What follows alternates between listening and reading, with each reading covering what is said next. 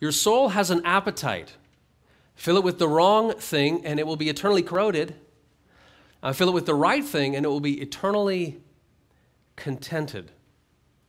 There was a man, it was about 4 o'clock in the afternoon, and he was a little bit hungry. It's kind of early for dinner, but he was hungry anyway. He had $25 in his pocket. And so he goes to his favorite fast food restaurant. He goes in, he sees the options, and he orders his favorite meal. He supersizes it. He gets the large Coke. He goes to his table. He eats it. It's really filling, and he has to kind of loosen one of his notches on his belt. But just because you can, he goes and he gets the extra free refill at the fountain pop thing. And then he goes up for a vanilla cone. He's already kind of full, but he goes up for the cone anyway. Anyway, he gets out there, and then, he still has a couple dollars, loose in his pocket. And so he sees one of those hot dog vendors, and he's like, oh, I don't see one of those kind of green health safety passes, but I'm going to go over because I have a hankering for some street meat anyway. And so he goes over and he gets this hot dog and he eats it. And as soon as he finishes, he's walking across the parking lot and he's going back to his Honda. And he sees a good friend, a buddy of his from high school that he hasn't seen in a long time because his friend, they used to play rugby together. But his friend moved out to Nova Scotia and he comes back like, oh, this is so great to see you. This is so wonderful. Why don't you come back because I'm visiting for the weekend and my mom has created this amazing meal. He says, okay, let's do it. So he goes back and he goes and sees the table, the spread. And this is amazing. Like there's steak. There's like a big bowl of mashed potatoes, and it was made just like his grandmother used to make with kind of the cheese mixed in. And there's all these sides, and there's like juices and teas and candlelight and wine. And on the side, there's this bureau with about 10 different kinds of desserts. Let's sit down. But he realizes he can't because he's so full already. Not only can he not sit down, but he can't even sit in this next room and listen to the nice conversation because at this point his stomach is starting to rumble and he needs to go to the guest room to lie down. Your soul has an appetite. Fill it with the wrong thing and it will be eternally corroded. Fill it with the right thing and it will be eternally contented. Let's feast on this idea. And we're going to do so by opening our Bibles and turning to John 6. So we have been journeying through the gospel according to John. We're going through story by story, line by line. And today we're going to pick it up at chapter 6, verse 25. I'm reading from the ESV. Now, as I've been saying, just to provide the context for those who may not have been here the last week or two, chapter 6 is all part of one longer narrative, and so it goes way back to the feeding of the 5,000 men and their families, and Jesus did so with the 5 barley loaves and the 2 fish. And so I said at that time that this is thematically connected to what Jesus would say later about him being the bread of life, right? It's part of the context that sets that up, and we're going to get to that verse today. And so that's part of the context. Since then, he's done that. He's walked on water.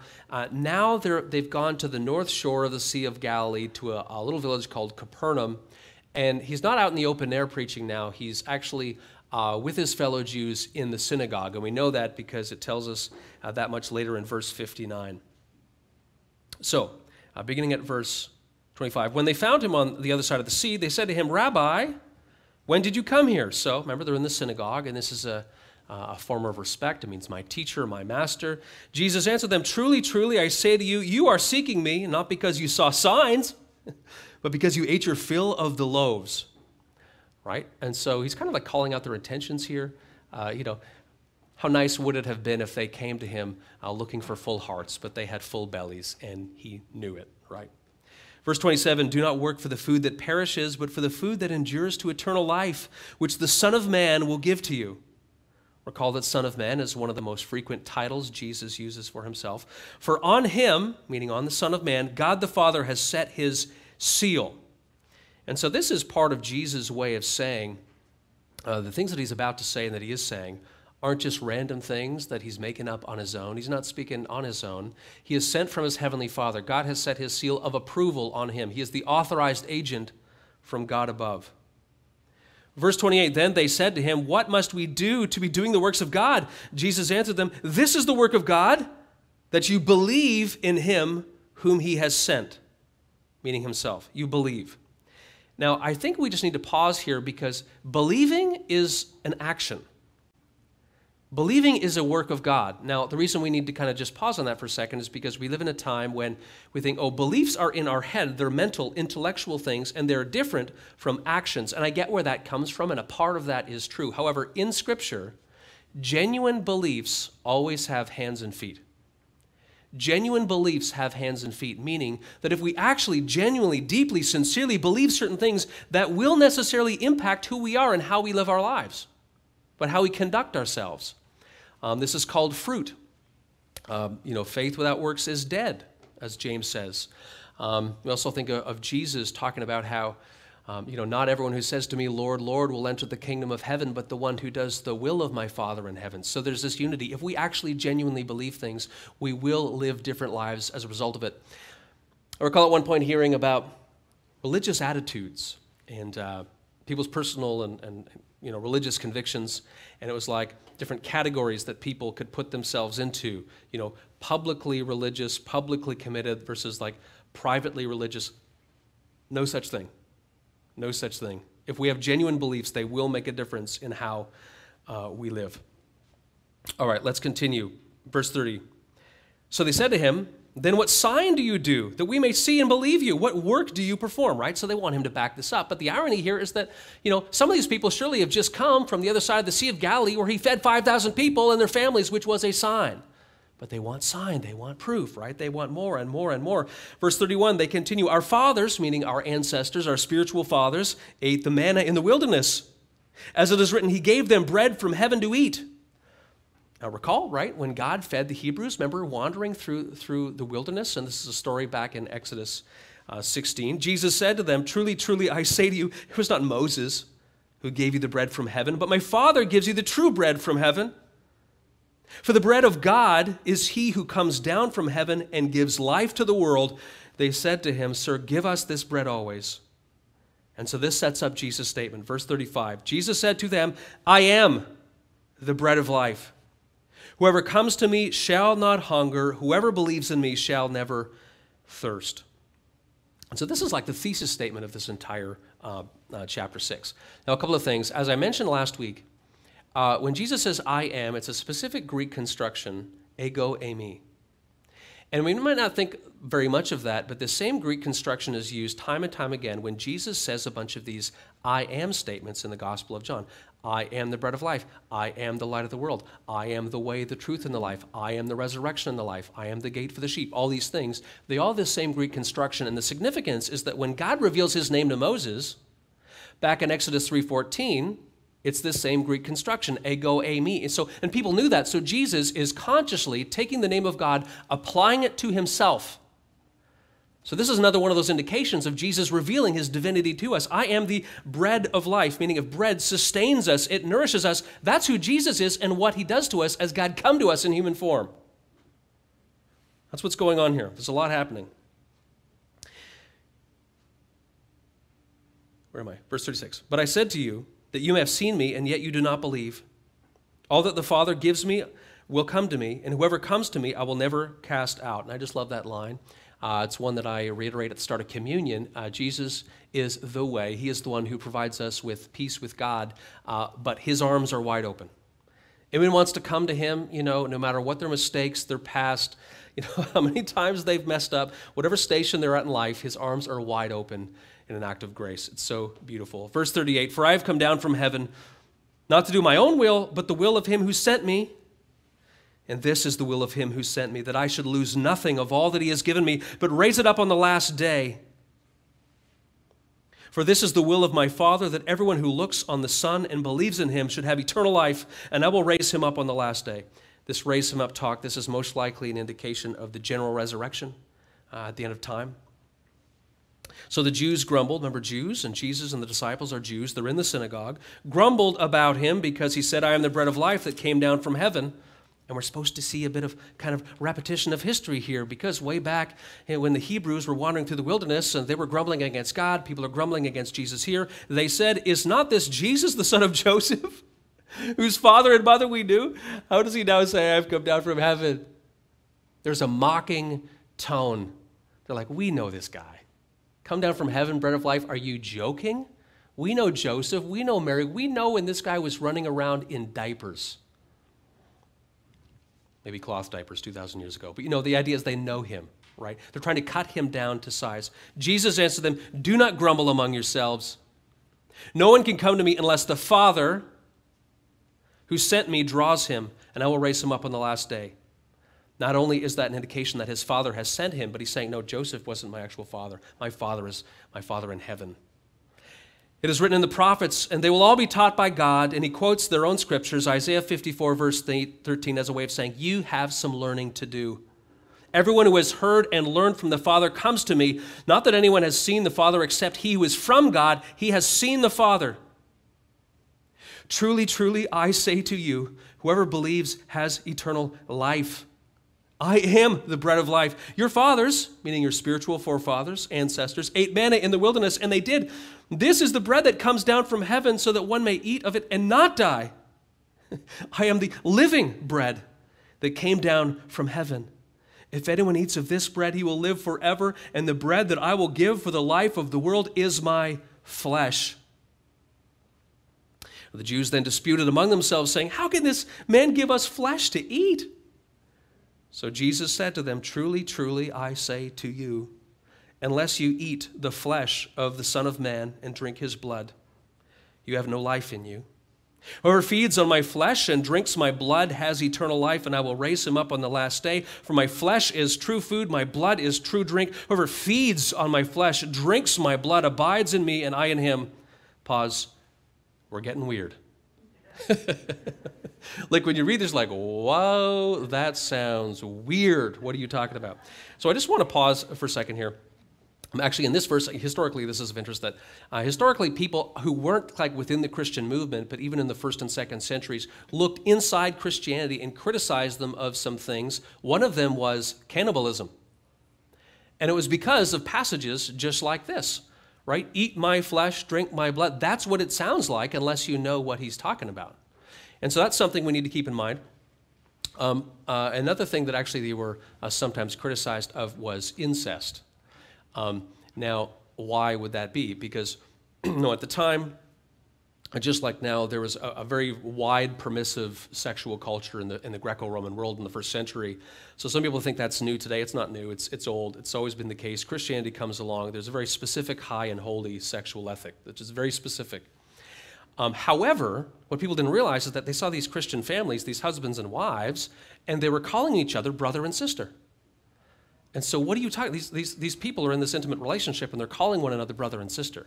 And so if they didn't realize that, Christians call each other brother and sister as siblings in the family of Christ, they wouldn't know what was really going on. So this is some of the ways that from the outside Christianity was criticized for it. But we need to realize that Jesus is clearly speaking very metaphorically. Very metaphorically, right? So it traces back to belief, to feast on Jesus. And it's really emphatic. Like this standard Greek word for eat says, gnaws on, chews on my flesh. Like these are really visceral terms. But really he's meaning like deep internal ingestion, really deeply internally digesting and feeding on the love and truth and presence of Christ. That's what he's tracing. That's what he's saying. And it traces back to what he says about believing in him back in verse 35. Let's continue verse 57. As the living Father sent me, I live because of the Father. So whoever feeds on me, he will also live because of me. This is the bread that came down from heaven, not like the bread the fathers ate and died. Whoever feeds on this bread will live forever.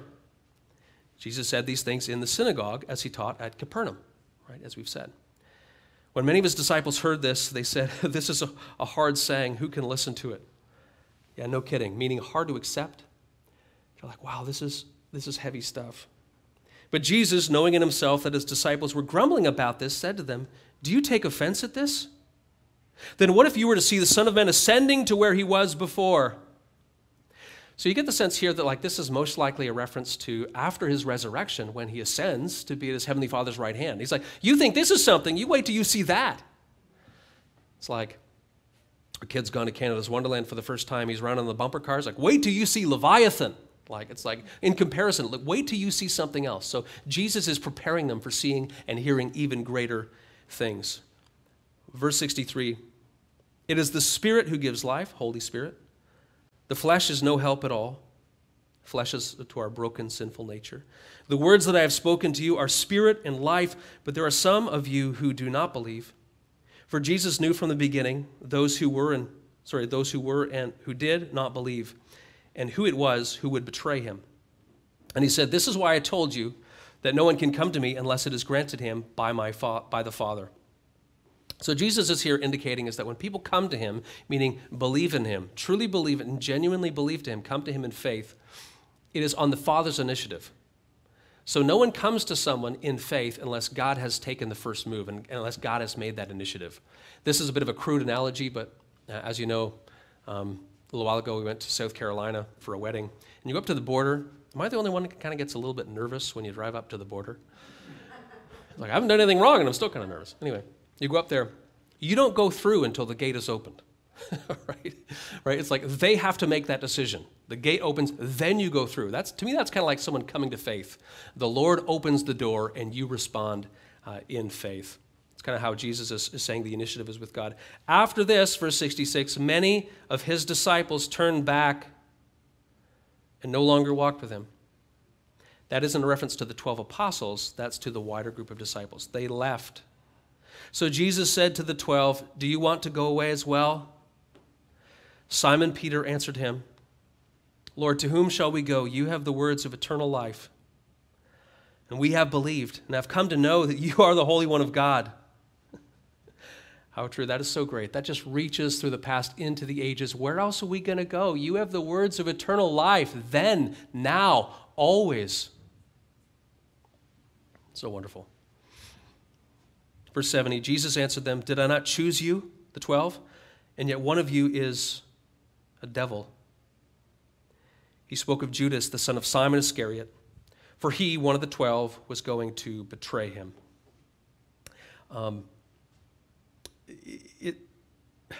To me, part of the reason John, the apostle, who is the gospel writer, includes this detail is, genuine belief matters. People can go through the motions. There are a lot of people who are near to holy things, but who don't necessarily genuinely believe. The Lord knows the heart, right? Judas was there. He was with the 12. He was walking with Jesus, and he still betrayed him. Proximity to holy things does not necessarily equal righteousness. So we're going to end the text there. This is the word of the Lord. Thanks be to God. All right, I want to return to that thesis statement that I said previously. Your soul has an appetite. Fill it with the wrong thing and it will be eternally corroded, but fill it with the right thing and it will be eternally contented. Now, a soul is not really a concept that the wider culture talks about a lot, but I think there is kind of still it comes up in shows, movies. People wonder what's the deal with the soul. There might be different theories about it. I heard a couple years ago a woman who was desperate for money, and so she actually put up her soul to sell it on eBay for $2,000. She wanted to literally sell her soul on eBay for $2,000. Someone alerted eBay to this, and eBay now has a no soul selling policy. Interesting. Funny that you actually have to make that policy on eBay. Also, curiosity within the medical community. In the 1900s, early 1900s, there was this doctor who really wanted to find out if the soul weighed anything. Okay, if this is the soul, maybe it has a weight. And so he was a medical doctor, and so he got these people permission who were at the point of death, and he was really being very careful about weighing their bodies and monitoring liquids intake and everything. And he determined that everyone, a couple moments after death, got about 21 grams lighter. And so he concluded that a soul must be 21 grams. Now, I'm not going to get into the veracity of that kind of experiment or what that has to say, but there is this interest. But the idea that we have a soul is from the Bible. This is this deep, internal, essential, real part of us, which exists on a deeper level beyond our physical existence. And so the idea is that our souls have this appetite. There are these cravings that we have, and we need to satisfy them with the things that God wants us to satisfy with them, or we're going to go off the rails. That's what I mean when I say fill it with the wrong thing and it will be eternally corroded. Fill it with the right thing, it will be eternally contented. So I'd like to give you an example of some of the wrong things. We're going to put 4 things up there. One is feel-good pleasures, experiences, escapes. Now, there are sometimes things that we do, experiences, escapes, things that are good, and that's great. However, if we focus our life on, if the purpose of our life, if the way that we are fundamentally nourishing ourselves is these mountaintop peak experiences that just feel good, yay, we're fundamentally missing something. It's a kind of idolatry because instead of Jesus at the bread of the life being what nourishes us and sustains us right at the center, are these other kind of fleeting experiential things, then we're missing the mark. Okay? It's going to leave us corroded. The second thing is relationships. Now, that might be a strange thing to put on here. Aren't relationships good? Yes, they're good. Relationships can be very good. We want them to be healthy, loving, and true, and respectful. Absolutely, all those things. However, what some people do is they put on another person that they love or care about too much weight, and it's more weight and focus than that person is meant to bear. Some people, maybe it's a friend, maybe it's a child, maybe it's a spouse, maybe it's a whatever, girlfriend, boyfriend, whatever. It's like that person starts to function as a savior in their life. They put so much focus on them that all of a sudden it kind of sets this kind of the relationships and their priorities kind of out of whack and actually can distract them from being actually nourished by God himself. A former professor, retired pastor, Stephen Ferris, told me a story one time that happened to him when he was a boy that really taught him this. And he was getting tucked in from by his mom at night.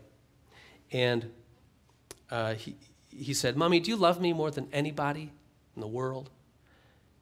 And she said, "No." He's like, "What?" "I love God first, I love your dad second, and I love you kids third, all the same." And he was like, "Oh."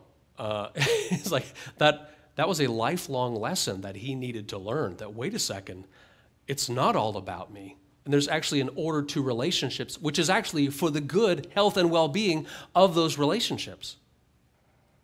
Third, dark power. Now, what I'm about to say might be new or strange to some people. Maybe some of you have heard about some of this stuff. Maybe you haven't.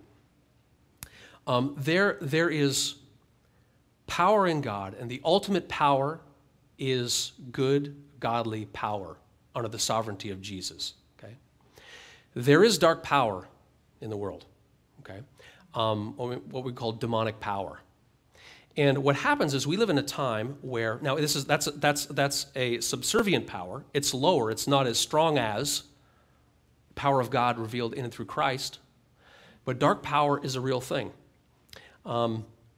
And we live in a time, and the reason I say this is because we live in this time where people are like, they kind of go, and not everyone, some people, they kind of think about their spirituality. They take these different pieces from here and there, or kind of, the occult, New Age, this, and they kind of mix everything up as if they're choosing stuff from a McDonald's billboard. And they think, oh, it kind of works for me, and they kind of create this synthesis of these different kind of things onto their plate. Don't do that. I'm going to specifically mention the occult, things like Ouija boards, things like mediums, things like fortune tellers. We do these things and we open doors possibly to demonic presence in our lives. Those are kind of gateways to real demonic presence in our lives. And so we need to be thinking, wait a second, why does Scripture teach against these things? Well, it's actually because dark power is a thing. Demons are real. There is actually a battle between light and darkness, between good and evil. And so we need to be under the authority of Christ and not do things which could be gateways, possibly bringing some sort of harm or hurt into our lives or our households. And some people think, oh, this is fine. It's not fine. Number 4, religion. Now, this might be a strange thing on there. Isn't that good? I put it in quotes because some people, this is about going through the motions, about it being a ritual. And that kind of obscures the relationship. And some people will stand up, sit down at the right time, go to church at least 80% of Sundays, give to the right causes, say this and that. Yeah, those kind of things are good things, but not if they obscure the relationship. And so some people can get so wrapped up in the ritual of everything that they're missing the relationship that we are intended to have through these things. Those things facilitate the relationship. So all of a sudden one day we realize on our deathbed, wait a second, I don't even know the God I'm about to meet because I've been focused on the wrong things.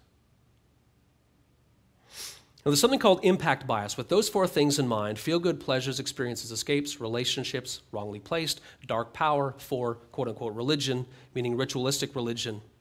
There's something called impact bias. With those things in mind, it connects to how our appetites work. And so when you feed an appetite, psychologically what happens is all of a sudden you focus more on that sort of thing, and you want to kind of feed that appetite and that craving with more of those sorts of things because you've already stimulated those appetites.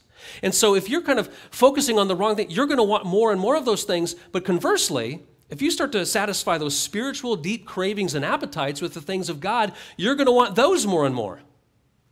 John Piper, in his book, A Hunger for God, says this: we are less sensitive to spiritual appetites when we are in bondage to physical ones. And so I just want to encourage you to think about the types of ways that you are satisfying those deep soul cravings that you have. Are you satisfying them with good things or bad things? Jesus in John 6:35 says this: I am the bread of life. Whoever comes to me shall not hunger. Whoever believes in me shall never thirst. And we know the things that help us cultivate that relationship and that closeness and that feasting. It's prayer, it's scripture reading, it's fellowship with other Christians, it's study, it's servanthood and volunteering, it's godly meditation, it's rest, it's corporate worship. These are all the things that God's people have done for thousands of years. I am the bread of life. Whoever comes to me will not hunger. Whoever believes in me shall never thirst. How are you satisfying your deep spiritual appetites, really? Be honest. A man at 4 o'clock in the afternoon goes into a fast food restaurant. It's a bit early for dinner, but he goes in anyway.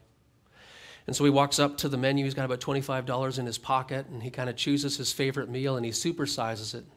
And he gets the big Coke, and he goes back, and he just feeds himself at his table, really enjoys it.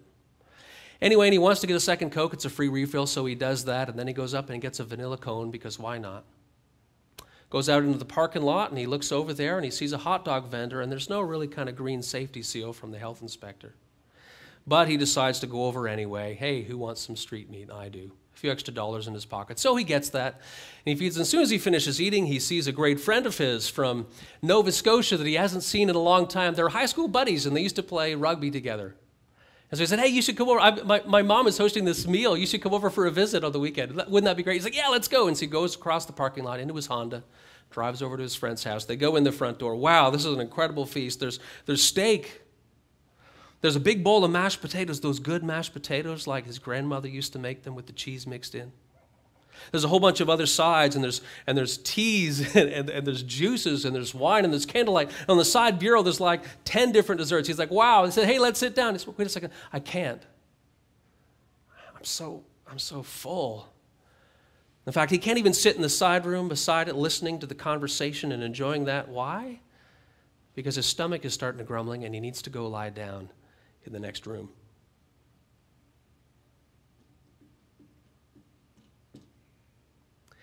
John Ortberg says that your soul is like the king on a chessboard.